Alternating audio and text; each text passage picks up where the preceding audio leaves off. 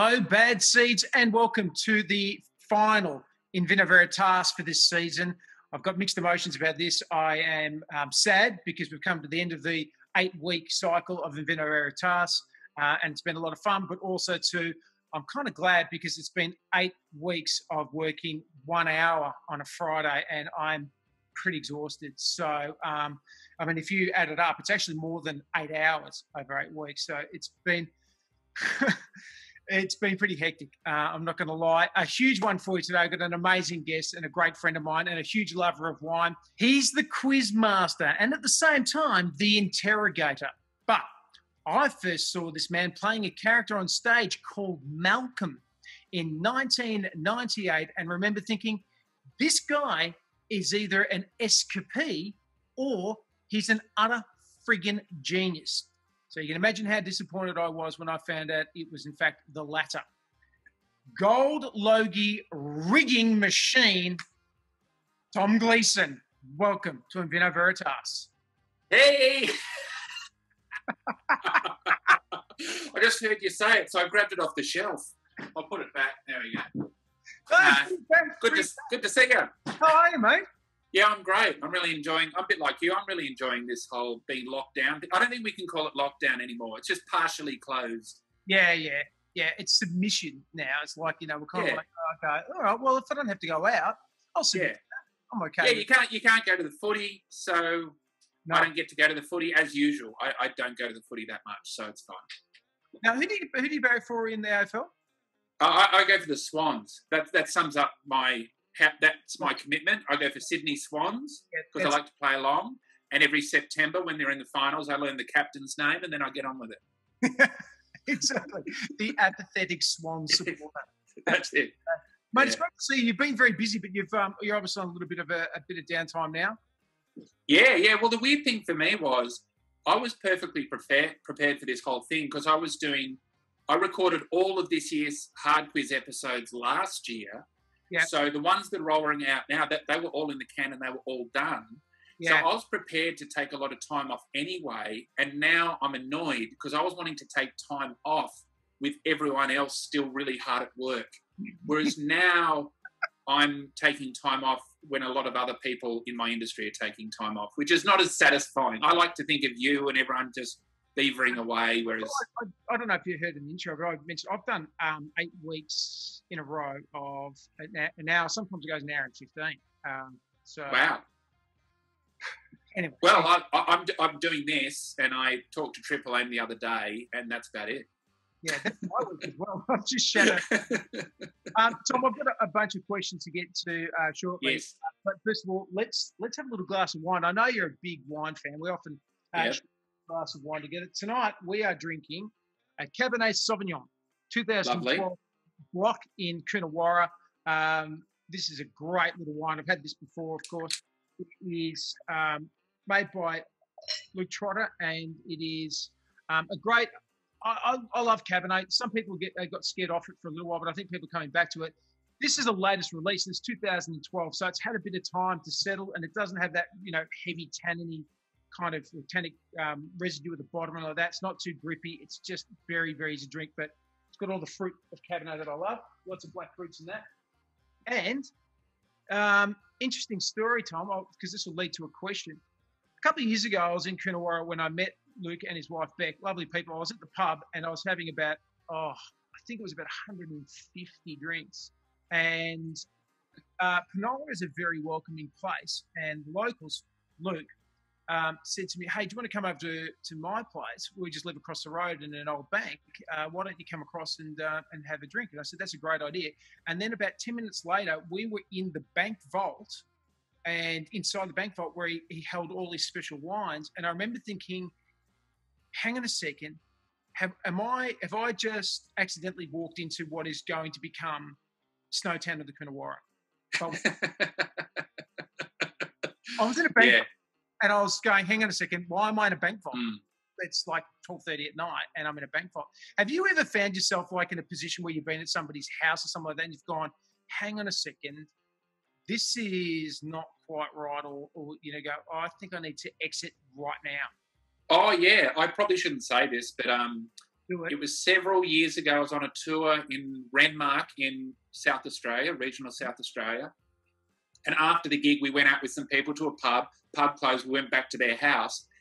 Anyway, so me and some other comedians were sharing a bong with some of the locals in this house.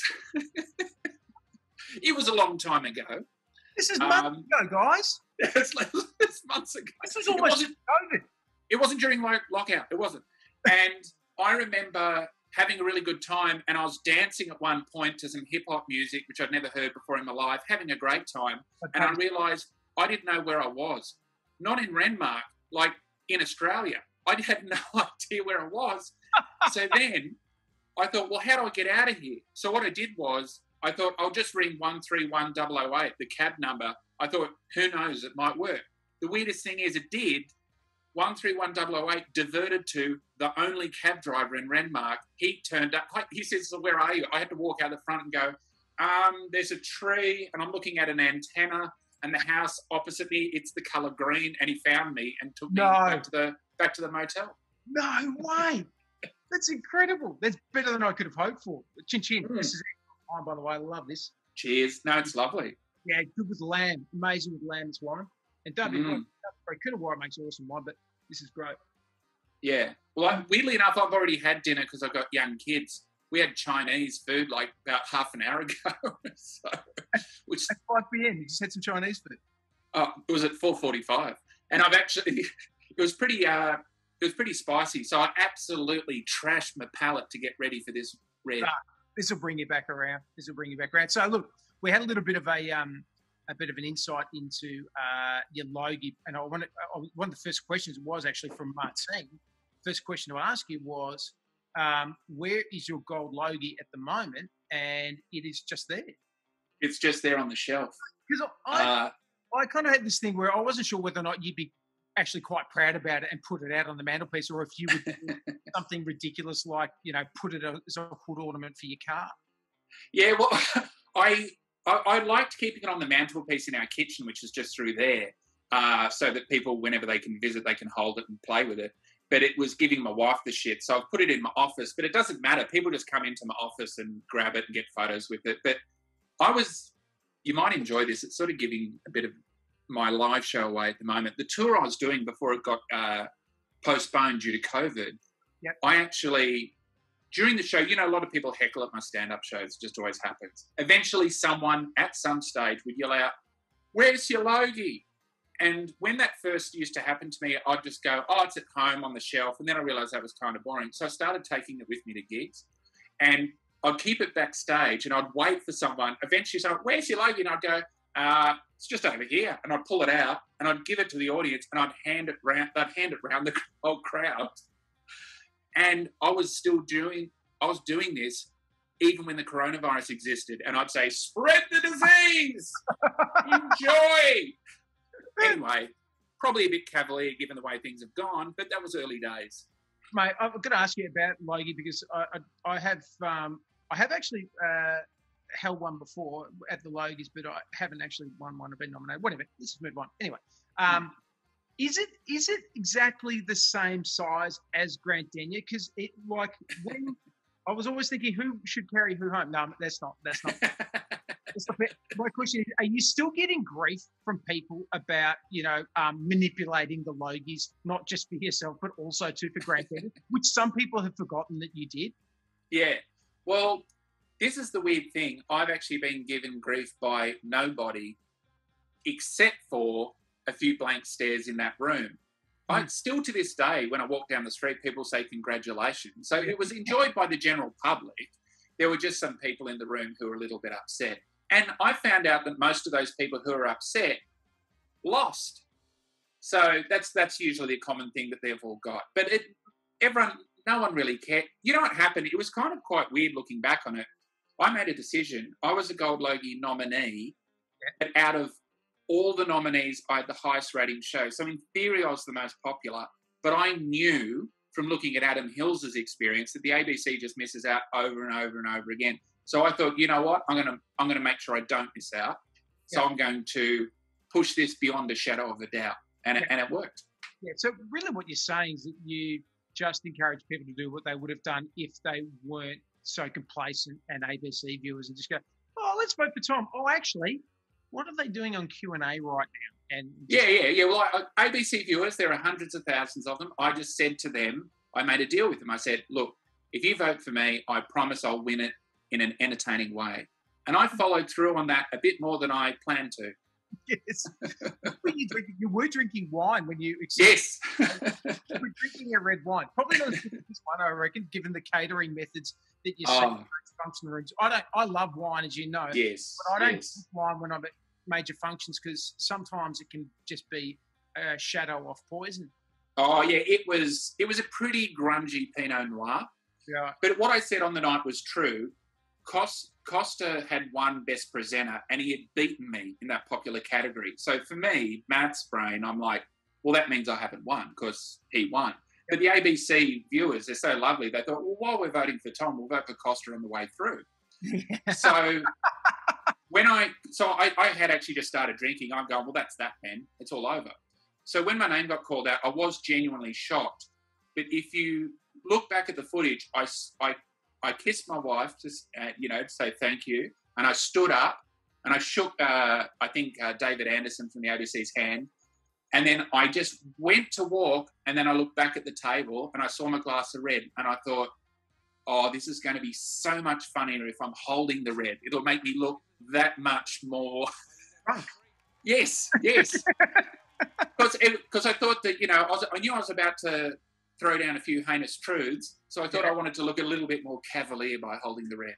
Geez, it was insane. I love the idea that, ABC viewers, and it is by their nature very, very sweet human beings, is that they would see you and go, I'll just get a little bit for Costa. That, they are people who, when you go to Australia Post and you're lining up because you've got to send a parcel, and then there's just some shit in the aisles next to you as you go through, and just go, oh, as seen on TV, a little to make cucumbers slice more readily, and then they buy that. That's Costa, right? Yeah, there. Costa is an inkjet printer that you just get on the way through. He's great. Right, we've got some questions. I want to start getting into them because also too we'll have some total randos that you will get to as well. But this is actually, I suppose, off the back of that, Holly. Do you knock one back before filming Hard Chat? And if so, what? Do you have a drink before you do Hard Chat? Well, when I do Hard Chat, the celebrity interviews, they're often at weird times of day. They're often like 10 o'clock in the morning, so I never really do. And also I need to be sharp because I learned that lesson like a long time ago, really early on with the segment. I did an interview with... but then ignored it when it was time to win a gold Logie. So Well, it was late at night. I had to pass the time. Yeah. But I did an interview with Julie Bishop, and she said, all right, I'll do it, but it has to be at 7 o'clock in the morning because I've got to get a flight back to Perth. So I went, all right. Anyway, I was hungover as shit when I interviewed Julie Bishop, and she was all over me, and I just couldn't get out from underneath her. She was just so sharp. She was like this, and I'm like, oh. Yeah. So ever since then, I thought, no. I usually drink nothing before I record a Hard Chat. And same with the quiz. You know what it's like in a TV studio. Yeah. You're doing the show, but you're thinking of all these other things at the same time. So you got to be really on top of it. Well, that's how I should be right now, but I'm not. Next question. No. It's I think about with and we've got some hard quiz questions. Hard chat and hard quiz questions as well. But I was thinking about and there's a question later on in relation. But my question was, is it hard? You had one person where you've just gone, actually, I would rather I wasn't interviewed. I thought it maybe would have been with Hughesy. Just going, this is difficult because this person is a comedian. This person will know the play, or this person is somebody that I don't actually want to eviscerate in front of people. Has there been one that we don't know about that you've gone, actually, we're not going to do this one because you didn't want to do it? For a long time, I didn't want to interview comedians because I thought it would be it's like we're complicit. I think Hughesy was the first comedian I did, actually. Yeah. And when I decided to do Hughesy, the writers were just lining up at my office going, oh, how about this question? How about that question? Everyone was desperate to contribute. And because, weirdly enough, because I knew him, it gave me license to go a bit harder.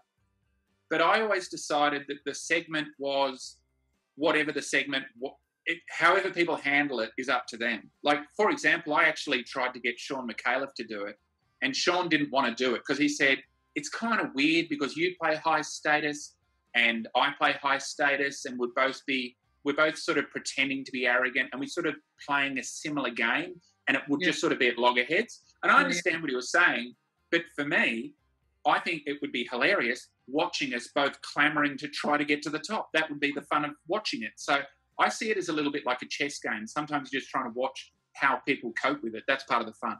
Yeah, you'd make an excellent interrogator. Like, if you were just fires and a small working space in Guantanamo Bay, for example, you could do some really great stuff there, like torturing people. Let's get to a total rando. Hello, Paul. How's it going, guys? Oh, g'day, Paul. Hey, first of all, mate, where are you buzzing in? Look at you and your cheese plate and your leather couches. You are sitting. Paul, where are you calling in from, and what are you drinking? Freezing cold Tassie. We've got a maximum of 12 degrees today down in Hobart, and I am a Blok male person, but I don't have any in the cell at the moment, so I've dug in and got a brand's the Clipper Coonawarra at 2012. Yeah, brand's very, very good. Another great Coonawarra one. And so, and you in Tassie, I mean, obviously you get lots of Pinot and amazing Chardonnay, Riesling, everything down there. But you like your Coonawarra Reds, but you love Blok. Well, because it's so cold, you have lots of food that goes very well with a nice gutsy, meaty red. Yeah, what a great place to get hypothermia. I love Tassie, mate. You've got a question for Tom or for myself or for both of us, Paul. What is it? Well, I am a teacher, and sorry to hear that, mate. There's a cry for help. Is this a cry for help? It's been a difficult time in lockdown, that's for sure. But I tend to want to be rather mean to my students in much the same way that Tom on hard quiz. I tend to take that sort of approach to many of my students. I'm just wondering whether you'd recommend that as a good thing or not. Oh, I think that you are teaching your students resilience. I think it's really good. In fact, some of my favourite teachers were always a little bit mean, which I quite liked. They'd make you try harder. But I also think teenagers respect it. That's been one of the big shocks for me about hard quiz is it's very popular with teenagers, and I think they enjoy watching someone who looks like their dad misbehave.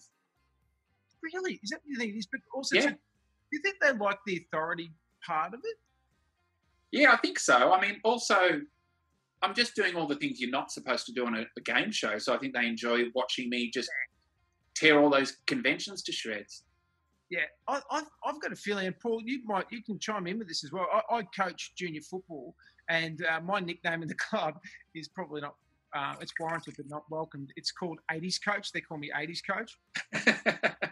So I'm so 80s Coach. I really am. Go do some laps. And look, I'm great with the kids. I love working with the kids, but I am actually, strangely, as a comedian, like all of the kids, if they don't know already, when they find out I'm a comedian, they ask their parents, they go, are you sure? Because he comes across more as a prison warden. But there's a group of kids, and I worked with some last week, who actually respond, and I get this from the parents and from the kids, who really, really like the discipline and the structure, because I think, perhaps in schools and everything else, it's become very, a bit more familiar and a little less kind of authoritative. So it's almost like they kind of like it. Paul, back me up on this, please. Otherwise I look like an arsehole. Look, in many ways, I think being a teacher is almost like being a comic. You have your hecklers in the crowd, we have students. No, sorry. Whoa. Mate, you went way too far when you said that. We are. Yeah. No. You know what? It's nothing like being a comedian. We're paid way more than you, mate. and like when we at night, we have this sense of achievement, and there's actually, and we're adored by the public. There's a lot of things. My mum's a teacher. Paul, go on, mate. Yeah. Well, you do get a sense of reward and satisfaction. There will be times when you'll get a class where it does just click. And I do like to bag kids out, but you do these days, you do have to be pretty careful who you pick on who you bag out. Soon pretty much work out, as the same with an audience, who's up for it and who's not. Yeah. And you just have to be aware that sometimes you cross the line and you just make sure that someone's taken it the wrong way, and you apologise and you move on. But you go hell for leather with the ones who are up for it. And well, if you in homage to Tom here, during lockdown, we had a Friday afternoon quiz for kids to do online. I teach them a lesson and they do a quiz. And because I'm a teacher and I'm involved compared to you guys, I can't afford a big brass mug, so I had the small brass cup. Yeah. Because whiskey's for what I should know, so they get the whiskey and they get the small brass cup for the person that got the highest score. So. Oh, that's great. I'll let you in on a little secret about sparring with the contestants, and I think you'll find this is very similar with your students. Quite often what I do is, if I'm paying out a contestant, I'll say something, but I'll often give them a gift, and sometimes they pick it up and throw it at me, and other times they don't.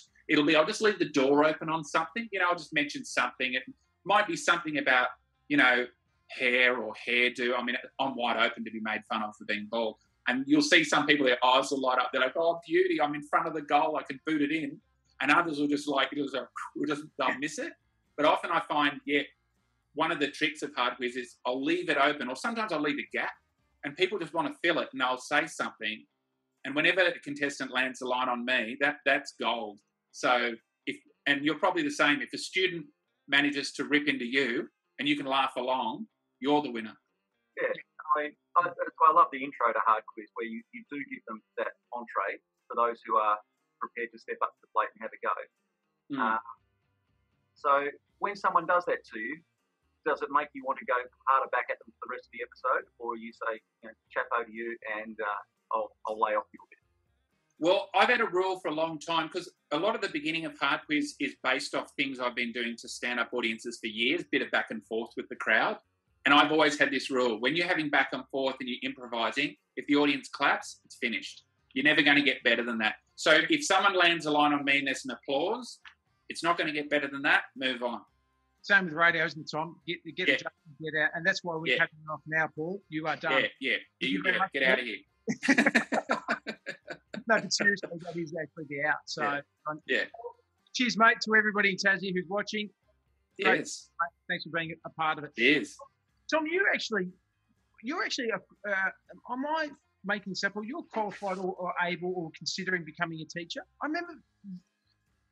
Well, I was doing a science remajoring in maths, and I was thinking that I might end up becoming a teacher, and I was a maths tutor at the time. So when I started comedy, I got a job at the ABC writing for TV. Yeah. And I still had a few students.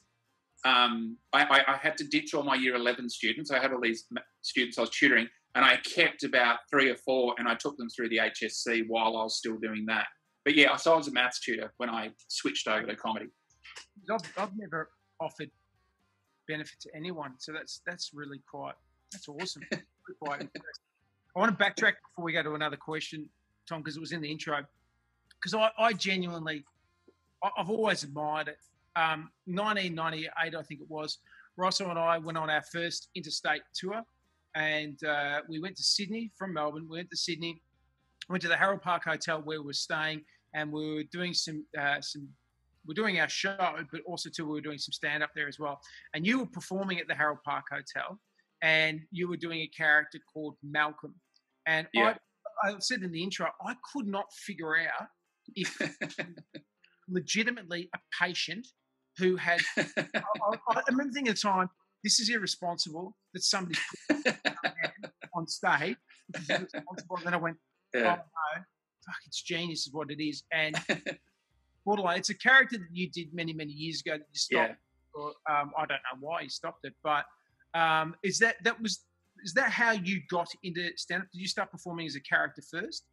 Yeah, so what happened was I wanted to do comedy at university. There was a competition at Sydney Uni, and I was thinking, I'll just make fun of mature age students, because I was trying to think of something that the students would, connect with easily. I thought, I know, it's funny. I'll just pay out mature age students, the older students. And then I thought, oh, you know what's even funnier than paying them out is pretending to be one. So that's what I decided, that I would be one. And in that respect, I was a big fan of Norman Gunston and Dame Edna, and where you became the joke, or John Cleese's Basil Fawlty, you know, like rather than saying, how annoying are these bigots, he would like, I'll be a bigot and I'll become the person that you should laugh at, not with. And so the costume, I remembered, I decided that it was a flannel shirt and tracksuit pants that were brand new. And I thought that would really throw people off because it had looked like I was wearing my best clothes, my best flannelette shirt, my best brand new tracksuit pants, my best brand new KT26's Velcro, and I'd wear it really tidy, tucked in, because you'd think, oh, this guy thinks he looks good, but I look terrible. So that was all. You look like somebody who had come from a rehabilitation centre or something like that. I remember sitting in the audience just going, I can't figure this guy out because of the tracksuit, the grey tracksuit pants with a flannelette shirt tucked on. But I remember thinking, like, I think I was at the time I was watching. There was a videotape. It was called The Best Bits of Norman Gunston, and me and my mate, who I lived with, we'd been watching it on a loop, and I loved the way that people couldn't tell if he was for real or not. So I liked that whole thing. So, I mean, I suppose these days it's like Borat. You know, he ended up doing, you know, that kind of thing where people just like, I just don't really know if this guy's the real deal or not. I like people being confused. Yeah, I love that too. What I like about it is it's you can take the piss out of somebody, but it's actually pretty harmless. It's not directed. I've never liked comedy I don't like hurting comedy. You know, I like comedy taking the piss out of yourself or taking the piss out of people you like, as opposed to kind of, doubling down on somebody too hard the way that you do. But see, that's another thing with the quiz. Sometimes people think, oh, surely you can't do that to the poor contestants. But what people started to realise after the quiz ran on was it's actually 4 versus 1. Because and especially in this season, when the contestants gang up on me, it's a treat. If you've just tuned into Vino Veritas, Gleeson and I are drinking 2012 Cabernet from Blok in the Coonawarra, and it is just getting better as it gets a bit of air. It's nice. Yeah, it's really good. Good one. It's really rinsed away the Mongolian beef that I had. Mongolian beef. Like, really? Do you reckon there's anybody in Mongolia just going, Aussies can't get enough of this stuff? Do you hear that this meal's really big in Australia? No, it's not. We made it. somewhere along the way, somebody's just gone, it's beef, but it's Mongolian beef. You go, is it? Is it really? Because you see pictures of Mongolia. Here's my thing, right? Here's my question.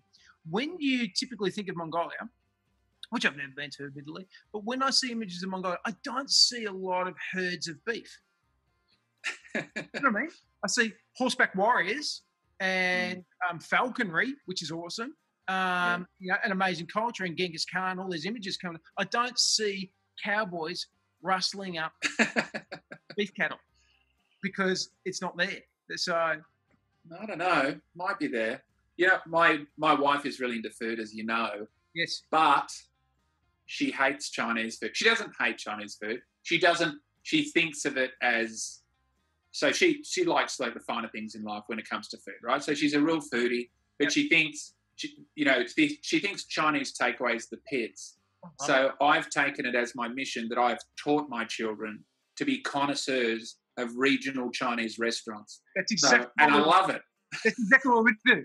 We call it Aussie Chinese. Yes. And then you have Chines, and we call it Chines and wines. This is not a disparaging, abbreviation. No, I love it. It's just Chines because it rhymes with wines. So we have Chines and wines, and we have regional Chines. And Broken Hill, we had amazing regional Chines once. There's a place in Broken Hill. And a place in Port Lincoln I once had an incredible meal at. And it's just, I love it because they're actually, if you look at those regional Chinese restaurants, they are a snapshot of Australian history. In like the 80s, the architecture is this kind of pastiche of 80s brickwork and stuff like that, but then it'll have these kind of nuanced elements of China, and you just go, it's just a collision. And it's always Jade Dragon Village or something like that. What is that? They were the original Golden Arches. It was an unofficial franchise. You could go to any country town in Australia, you walk into a Chinese restaurant, it's the same. We love it. We always do. And we do a lot of road trips, it's always like, let's get to this town, find times and try it. Because I agree with you. Like, is it, 5-star restaurant eating? Probably not. But is it good, just Aussie tucker? It's great. I'm with you on that. Great to hear that. I love it. Yeah, it's a treat. Delicious. I'm super hungry for fried rice.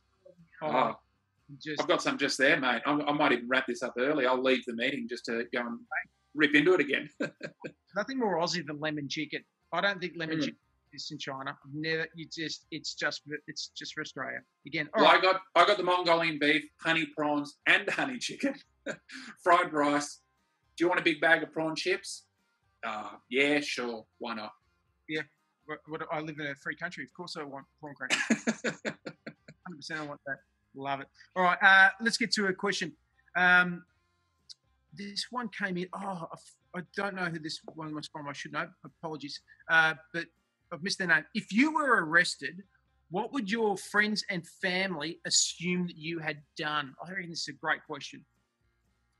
If you were arrested and you were ringing your wife, or your family and friends had heard that you'd been arrested, Tom Gleeson, what do you think they would assume that you've been arrested for? Public urination, definitely. Because I love pissing outdoors. It really annoys my wife. It's a bit of a farm thing. I grew up on a farm. When I was a kid, you never pissed in the toilet because it was a waste of water. Because we had our toilet actually had rainwater in it. Like, so you would go out onto the lawn, you'd piss on the lawn. Yep. I live in the country now. I always try to piss on the lawn if I can because I enjoy it and because I own it. There's nothing better than pissing on lawn that you own.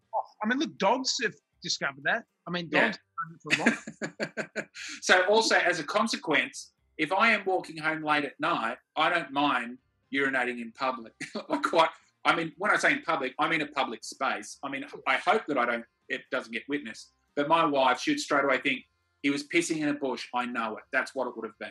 Yeah, hang on. Let's just qualify this, right? You're not the poo jogger, right? You're not going to run and just go, hang on. This is the time that I should do a poo. No, that's at your house. That's at your house. Water restrictions. I mean, seriously. And who does a poo when they're going for a run and doesn't have, like, toilet paper? You're wrong. You're a broken person. I'm not a poo jogger. I'm a piss walker. That's all I do. A piss ambler. I amble along and I wee late at night and it doesn't hurt anybody. So if you've been charged with something and the call comes through to your family are going to say it's more than likely public urination. Yeah, he was either pissing in a bush or jumping in a bush. That's another thing I do. I haven't done it for a while. It's a bit dangerous. Sometimes if I see a hedge, and I've had a few, and I'm on holidays, and the hedge looks just really beautifully manicured, there's nothing better than just jumping in the middle of it. Yeah. It's like that episode where I think it's Ned Homer Simpson comes out of the hedge to Ned Flanders. Yeah. He actually fall back in. I know what you mean. I know exactly that. My wife, George, is actually just off screen. She's a big fan of yours, Tom. Listen, we've discussed this before. I'll ask her, if you got a call to say that I'd been arrested, probably not that big a surprise, really. It wouldn't be that surprise. What would you think it was, George? You need to kind of talk. I don't know. It could be many variables. But what was the first thing? We've got Merrick here at the police station. What? I don't know. It's a sex offence. It's always it's a sex offence. I opened the door for her like you do on Hard Chat. That's it. Yeah. That's on Hard Quiz. Sorry, I gave you the I gave you the option there. No, okay. I know what it would be. It would be doing something like playing street footy drunk, because I actually got run over by a car when I was playing street footy after the 2010 grand final. Oh God. Yeah, which my team won. I was in Collingwood and I was drinking with a bunch of mates and we're having a game of street footy, and a car came around the corner and it ran me over. And I didn't remember it until the next day when I woke up completely bruised and black around my hip. I said to my brother, I said, man, I feel like I've been hit by a car. And he goes, you were hit by a car? And I went, what? And he goes, when we were playing street footy, a car came around the corner and it ran you over. And I went, I don't feel. I said, what happened? They said they were just worried about you. And then when they realised you were okay and you were just a at Drunk Collins bought it. They just left you and just drove off. And I went, all right. Swap details, and he goes, no, there's no need. The car was fine, and you looked all right. So that was it. But just anyway, yeah. I think that's would not. Well, I know I'm an idiot. Okay, Tom, we've got a poll now. You've set a poll up. We've got a poll that people can vote on this live. We've got it happening now, but I've got a question from Lauren, which will lead into this. And she asks, can you recommend a nice Sauvignon Blanc, Tom? And your question is, in fact...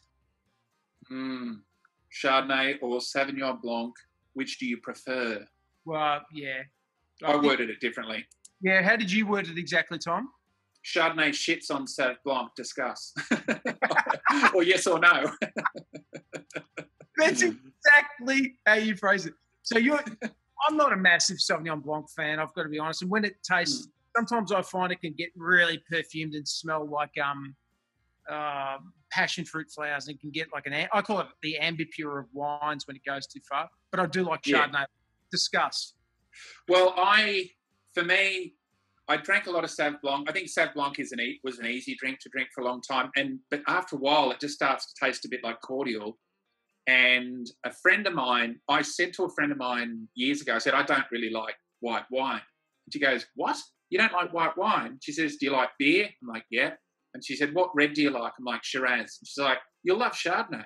It's got a much bigger flavour. So I like, the darker the better, Chardonnay. I really like I like the ones that are all like really, I like the ones that look like almost like really yellow. I know that sounds. I know some people that's just like the worst thing ever, but I like it. I like the full flavour. Yeah, there's a wine that I had recently which I absolutely love, and I'm going to have a bottle of it again over the weekend, called Melaleuca. And Melaleuca is made just in it's in Murrumbateman, so it's north of Canberra. Yep. Melaleuca actually allow their Chardonnay to oxidise a little bit, so they expose it a little bit to air when it still goes through malolactic process, which is probably what you like. It's kind of buttery elements, and it's got a little bit of oak in it, but it's also allowed to get a little bit of oxygen to it, which oxidises it, makes it really quite dark and yellow. And some people think it's like, they might taste it and think it's faulty. It's not. It's made that way, and sometimes it can go too far and ends up tasting like a sherry. But it's just beautiful. So maybe give that a crack. But I'm with it, Tom. I love Chardonnay. I think it's and when it's like that, and I like them both when they're a little bit steely and a little bit kind of austere. But I also love them when they're massive and fruit filled. But with Sauvignon Blanc, here's a little trick too. Tom, you can probably if you want to. Oh, by the way, I have to defend myself just slightly, because I also reckon I've fallen victim to what happened to Chardonnay in the 80s. Yeah. So Chardonnay was popular, it got overproduced, so there was a lot of shit Chardonnay in the mix. And I think a similar things happened with Sauv Blanc. New Zealand Sauv Blancs are so popular, and there's a lot of crap Sauv Blanc being thrown out there. So I think it sort of starts to sully the name.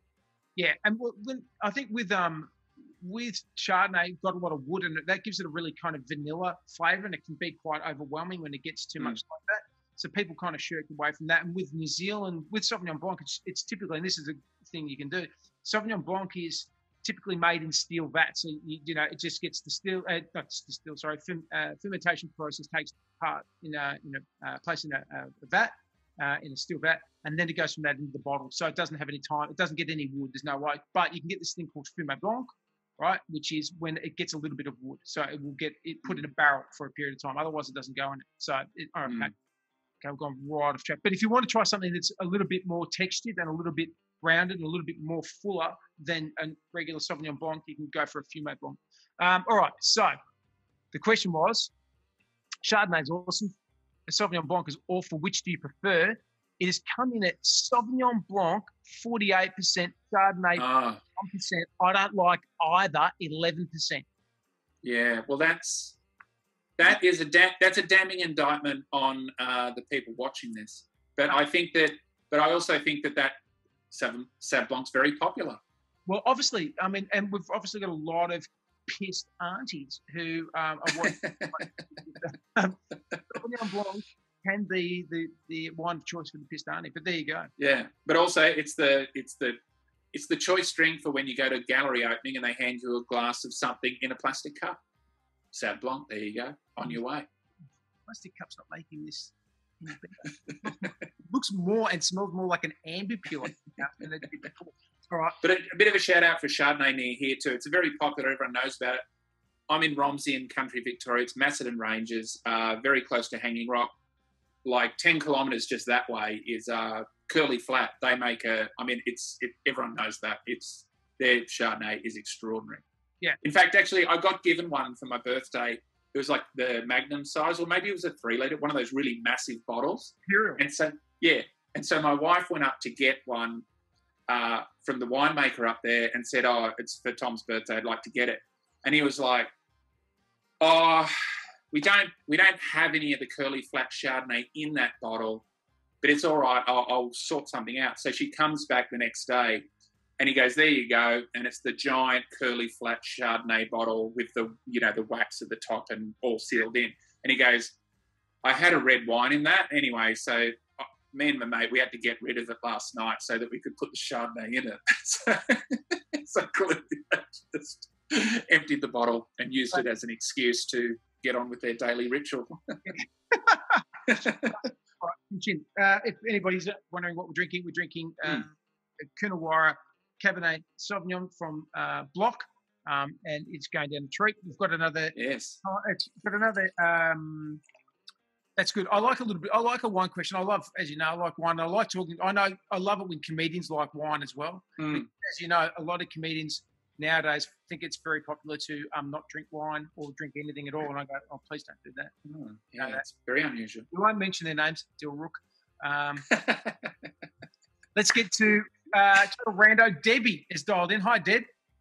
How are you? Yeah, really good. Whereabouts you? Yeah, great. What are you drinking? I'm drinking a glass of Nashdale Lane. Yes, Pinot Noir. Yes. That my friend Merrick sent me. Oh, nice. Deb, straight up. We've never seen each other. Oh, Deb. Sketches. Yeah, Deb Sketches.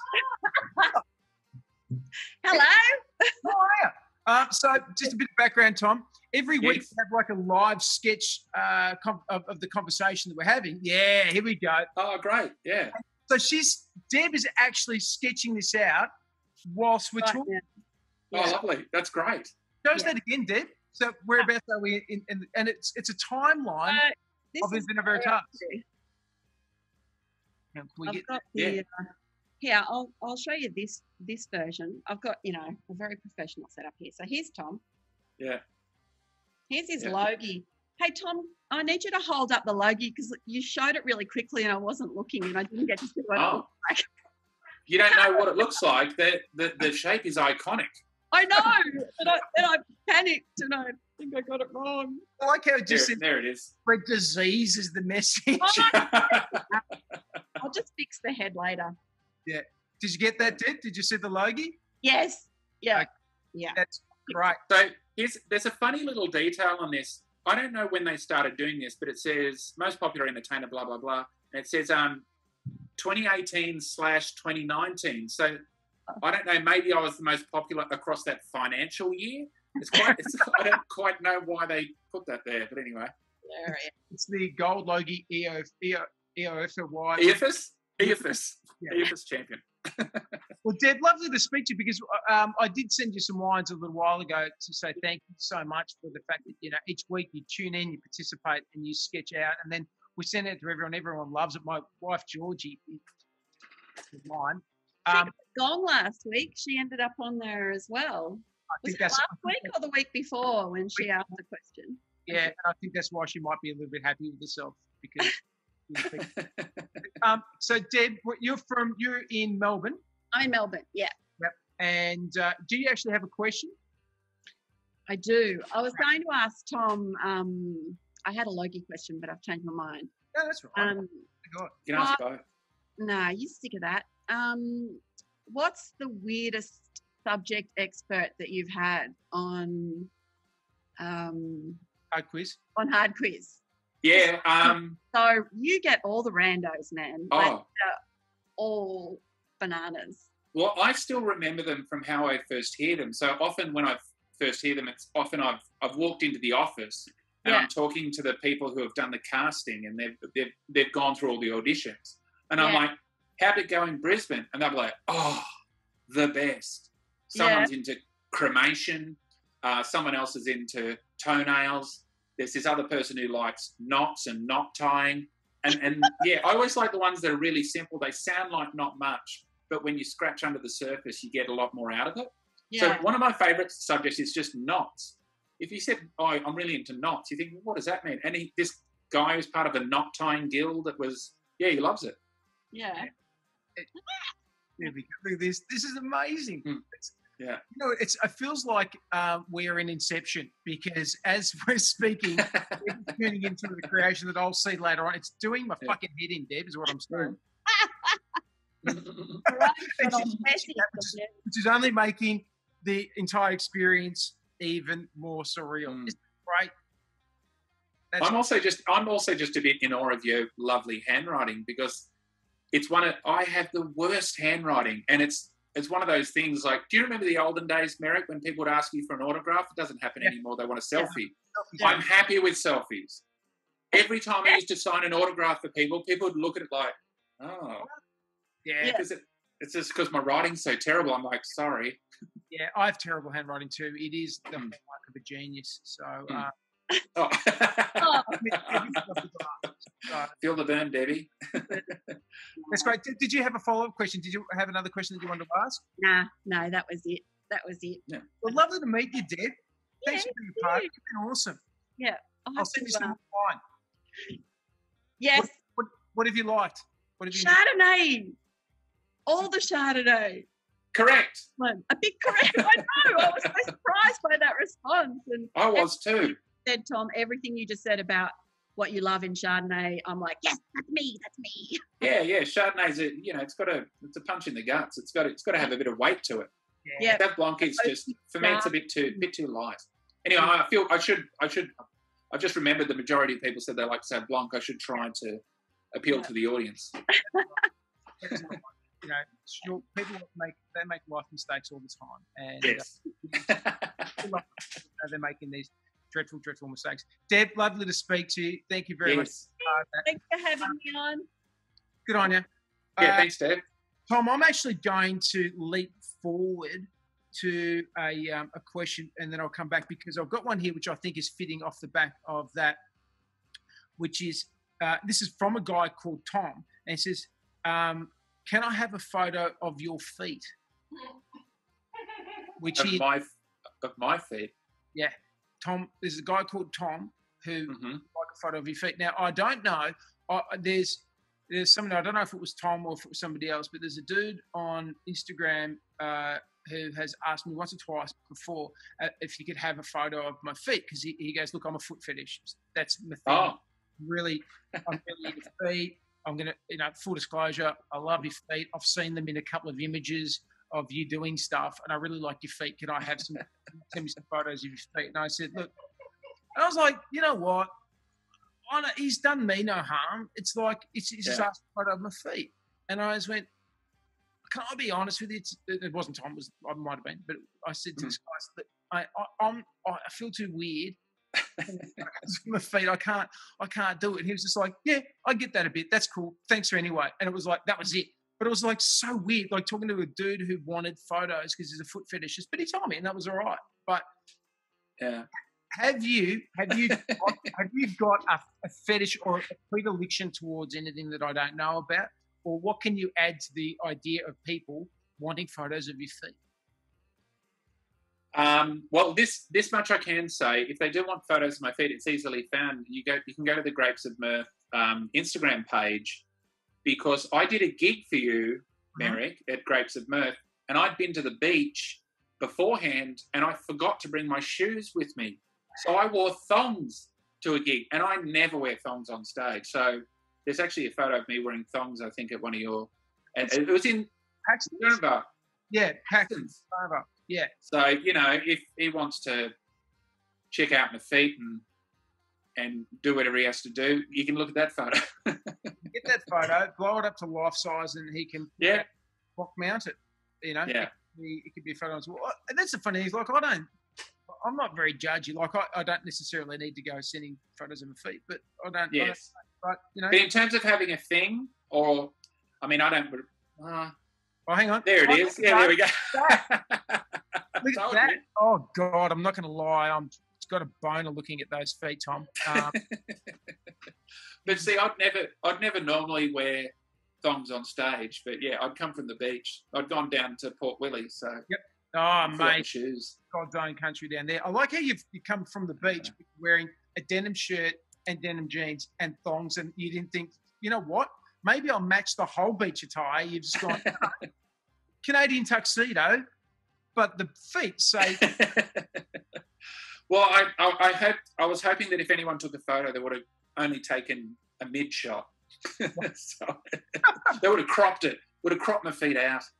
I can't do, and I've never done. I can't do jeans and thongs. I don't really like thongs. I'm not a big fan of the pluggers. I got married. And I like them, but at Port Wollonga, ironically, that's why I got married. Oh, that's my phone. Oh dear. The client, it's totally 100% call centre. What? Sorry, Tom. That's embarrassing. 100%. That's all right. I got up by a call centre earlier today, and they said, "Is Merrick there, please?" And I was just like, I said, "Oh no, this is Peter." And they went, "Oh, okay, Peter." And I went, "No, it's I got to go," and I hung up. I just went, "You just hung up," but I wanted to be polite and then give them a false name. So I've got something for you. If ever anyone rings for a survey or call center and you don't want to talk to them, which is always, I've got the perfect polite way of fobbing them off. You just say, they say their spiel and whatever, and then you just go, "Oh, thank you very much. I'm so sorry, but I just don't want to be marketed to. I just don't want to be marketed to today," because that's what they're doing. And it's not on their sheet. But they don't know how to respond to it. Yeah, because then they're like, "But no, you're marketing to me. I just don't want to be marketed to." And because then they're like, "What?" Because that's what they're doing. There's no way of. Because it's a true. They kind of sit there in a booth. A lot of them, they'll just have like a checklist of things. Because today it was really interesting. Georgie was there, and like the guy knew my name, and then he was. I don't know where he was calling from in the world, but it was like on a really sketchy line. So could have been anywhere. I couldn't recognise the accent. But then at the end of it, he said something. Can I talk to you about something, Merrick? And then he called me mate, but it was in an accent that I'd never heard before. I was like, so obviously when maybe when they're calling, because also too you could tell it was delayed coming through, so it was definitely an overseas call. And when it came through, it was like he felt like he was going through a checklist, but the using the term "hey mate" was like on the list. So I went, "Oh, he's got me. He's got me, oh, mate. What am I going to do now?" I actually had to cancel obviously I had to cancel a flight, and I was trying to get a refund that was with Webjet. Anyway, I rang up and got through, and I realised that everyone you get through to now, they're all at home as well, so they're all relaxed. They don't have that. They don't have that hyped up call centre vibe where they're like, they're just like at it. You could just tell he was chilled out. I'm guessing he was in the Philippines. I think that's where their call centre is. He just sounded relaxed. I could hear his kid in the background. I thought, he's working from home. I reckon all call centres should work from home. They're just chilled out, easy to deal with. Post-COVID, that is exactly what's going to happen. They're all call centres is going to go, "Oh my God, we never thought that you could use a telephone from your home." Go, yeah. That's how we do in the olden days. Question for you. Come from Pip. Have you ever hurt someone trying to help them? Oh, yes. My son he's 5 at the moment, but when he was 2, I was ironically, it was the Children's Hospital for some other reason. But anyway, and he was standing near a revolving door, and he went to walk into the revolving door. And to be fair, revolving doors are designed, they wouldn't actually, obviously cause major damage, but he was about to be like smacked into the revolving door. And so my instinct, and I did it really quickly, and it was just pure reflex, and it was the right thing to do, was not to grab him, but was to push him. Because if I grabbed him, he would have got caught. So I pushed him through the door so he landed clear. So I just smacked him onto the ground, but he missed the door. And he cried because, you know, I love him, and that's all he'd ever known. And then out of nowhere one day, I just pushed him on the ground. And he's just going, if what was that? License to security, I thought we had something here. But it was just like really quick whack like that, you know. It was the door shut, and I was like, oh, thank God. But he was crying on the floor. Well, yeah, and you wouldn't have been able to hear his screams because of obviously they're soundproof. I left him there for half an hour. Yeah. Oh, that's practically and you're practically entertained. Almost this show. What did he say to you after you shoved him into a revolving guillotine? What was he said, why'd you do that? And then I had to explain it to him. And yeah, sometimes I have to hurt you to help you. Saved your life. Yeah. I did this thing years ago. Times like, I don't know, more than 10 years ago. I was on a trip for work, and I went to I was overseas, and I'd arrived. Not going to lie, I had a few drinks on the plane, as I like to do, right? And I might have had, on this occasion, I might have had a couple too many. Anyway, we get off at the other end, and the baggage carousel, waiting at the baggage carousel, and all the luggage is coming out there. And I see this woman who was on our flight, and she was quite short, and she was elderly. She was probably in her, I'd say 70s odd, right? And her bag was coming around. I could see that her bag was coming, and I went, well, I am actually quite chivalrous. So I went, can I get your bag for you? And she said, oh, no, it's fine. I said, no. And I made a big deal out of it because there's lots of people around, and I'm like that. Like, I want people to see me doing good things, even though I'm disingenuous. I said, no, I'll get this. So I ran over, and she goes, no, it's fine. I went, no, I'll get this. I jumped up on the carousel, and I grabbed her bag, and I snatched it off the carousel so hard, I broke it in half, and all of her stuff just flew out. All of it just flew out like a movie onto the carousel, and there was just packet after packet of tenor ladies. Just adult diaper after adult diaper after adult diaper, and it was all stuck on the carousel, and it just the carousel was shame. And it was just like a movie. I was going, oh no, and everyone's looking, you asshole, why would you do that? And I go, I didn't know that she had adult diapers in the bag. I would have left it alone. And she was just like, absolutely mortified. Then made it worse by trying to pick him up and shove him in the bag. I'll help you pick him up. Don't clean up. Anyway. I'll put one on for solidarity. I was thinking these would be handy on the plane. I don't know why you luggage. This is more of a carry-on item to me. Anyway, I think we've got another total rando. If not, I've got another question. Have we got a total rando there, Jace? If we do. Sure. Yep. I've got one. Yes. Oh, hello. Great. Fantastic. I know who this is. And she joins us now. Total rando. Hello. It is Luke Trotter. How you going? Luke, how are you, mate? You've got a beard. Luke, of course, is the winemaker that we're drinking. His Cabernet 2012 from Coonawarra. Oh, thanks, Luke. Good to see you, mate. Yeah. Do you and Tom both shop at the same place for walls? Yeah, Green is in. Yeah. I haven't left the vault. I've been here since you left.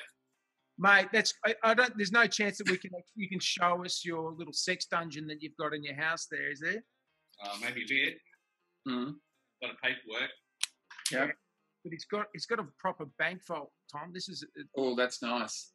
Yeah. Wait, here we go. Start. Oh, great. Sorry, Luke.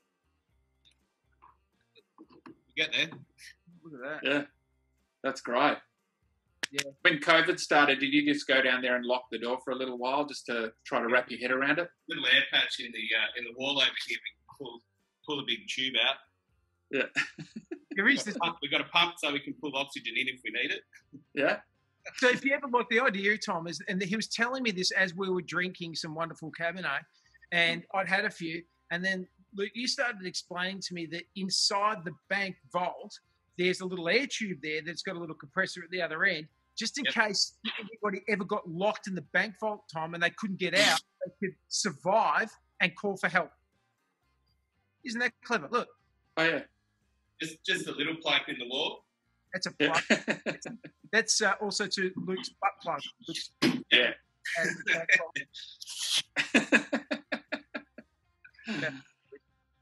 Luke, please ask your question, mate. Well, I guess just learning that you're a fellow Sydney Uni graduate, Tom.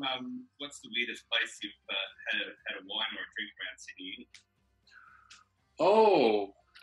Uni? Weirdest place. I usually had it in conventional places. I used to. I actually wasn't a big wine drinker back then because I was in a band and I used to drink beer and I taught myself to like beer because I used to get given it for free. I remember that. But I also, something I used to do at Manning Bar, as I'm going to call this a trick. It's not really a trick. I used to more than happily just drink the dregs of all the leftover beers for my friends' amusement. Because I'd go, I can't be bothered buying them another beer. I'm just going to drink all those beers that haven't been finished. And they'll be like, you can't do that. And I'll be like, check this out. And then every now and again you wake up and there's a sore on your lip and you go, I do not know how I keep getting these things. Oh, it was an amazing variety of beers too. VB, new, VB, new, VB, new, VB, new. That was it. Gold. I think it might have even been pre-gold, or there was no gold around there then. Tooheys Old, the old dark beer. Oh, old. Yeah. Old, that's right. Do you remember, what's the beer called? There was in Sydney, you used to be able to get like half old, half new. There was a name for it, 50-50. Was it 50-50? Yeah, 50-50. And in Melbourne, I used to hear them called Black and Tans. I used to yes. Black and Tan. Awesome drink. Or Resch's was the other one we used to have. Yeah, I like Resch's. Silver Bullet. Lucas, there's not a brewer in Coonawarra, is there? There's no one brewing beer there?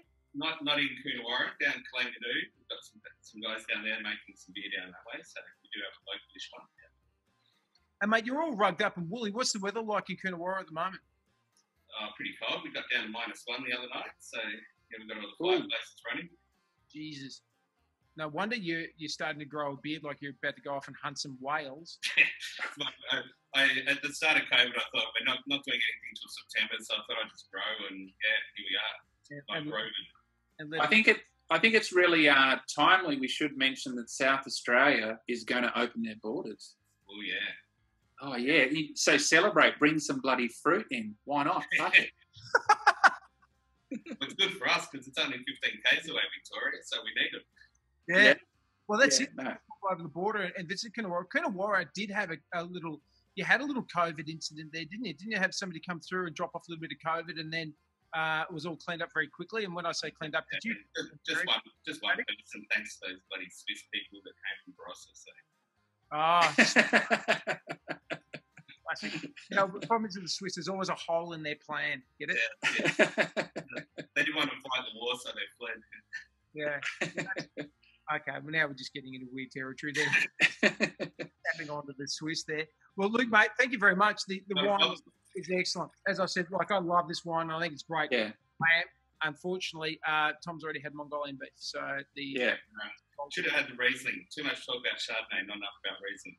Riesling is great. Oh, okay. Yes. No, that's true. I reckon I've got a great ad pitch for Riesling, right? It's like this is right up there with throwing another shrimp on the barbie. You don't need a Riso for a Riso. How good would that be on a poster? And then people start calling Riesling Riso. I mean, that's what Australians do. You don't need a Riso for a Riso. I mean, picture it on a billboard. Beautiful. Just say, for example, right, you were not, confined by ABC constraints. You could say, you don't need a Riso for a Riso, Gleeson. Look at that. Gleeson says, no need for a Riso for a Riso. Yeah, I mean, it's just beautiful. Expecting anything. It's money. No, I've got to ring up Gruen, I think. Well, Luke, all the best to you and to Beck. Thank you. Love the series. They've been awesome. Thanks very much, mate. Look forward to seeing you in the Coonawarra again when Grapes and Mirth gets back there. Yes, thanks. Mate, I might be able to bring Gleeson to the Coonawarra if things match up. Get him there. We take a little plane to the Coonawarra, Gleeson. It's great. It's a tiny little aircraft. So you've on one of them before. Just fly in and have a great time. Bang, out of there before you get locked up in Luke's sixth dungeon. Mate, it's been an absolute pleasure. I'll let you go because I know that you've obviously got some Chinese food that you probably want to get. Yes, I've got to rip back into it. You're never quite done with it. It sits in the container. You go back there a little bit later. You chuck it in the microwave. Bang, it's back to life. I'll be drilling into it probably still at midnight tonight. That's the truth. Tom Gleeson, it has been an absolute pleasure. A huge thanks again to Luke and to Blok for the wine. A huge thanks to Plum. These are a Melbourne company, Plum, and they make incredible glassware. If you want some nice fancy glasses, as I call them, some stem glasses, Plum with 2 M's. They're great people and they make great glassware, and they've provided glassware for all of our guests over the entire course of the series. Listen, just great to see you, mate. No worries. And also, while we're plugging things, I've got a board game.